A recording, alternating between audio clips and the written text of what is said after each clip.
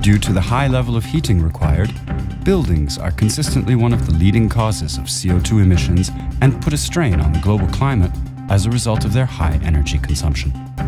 They are responsible for 41% of emissions, ahead of transport with 28% and industry with 31%. In addition to protecting the climate, it is also a matter of conserving natural resources and saving unnecessary expenditure.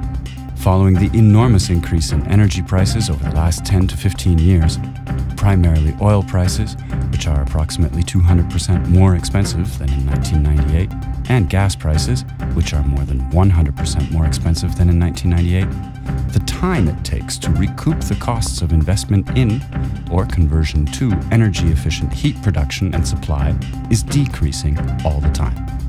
Until the 1980s, poor or lack of any insulation at all was the cause of high demand for heating that relied on high system temperatures of up to 90 degrees Celsius.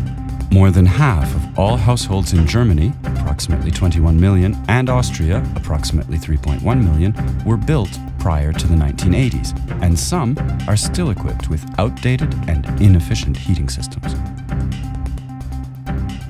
Since the 1990s, however, insulation standards have been progressively improving in newly constructed and renovated buildings thanks to modern thermal insulation and highly insulated windows with multiple glazing. This has led to a sharp reduction in heating demand. This has now allowed renewable low-temperature heat sources such as heat pumps and solar technology or modern condensing boiler technology to be installed in an increasing number of buildings. As a result, average system temperatures have fallen considerably to below 70 degrees Celsius, and energy consumption has been reduced. So, by converting to efficient energy sources and intelligent heating systems, the potential savings can reach millions, if not billions, not to mention the savings made in CO2 emissions. To learn more about E2 Technology, please visit www.VOGEL&NOOT.com and www.E2-Technology.com.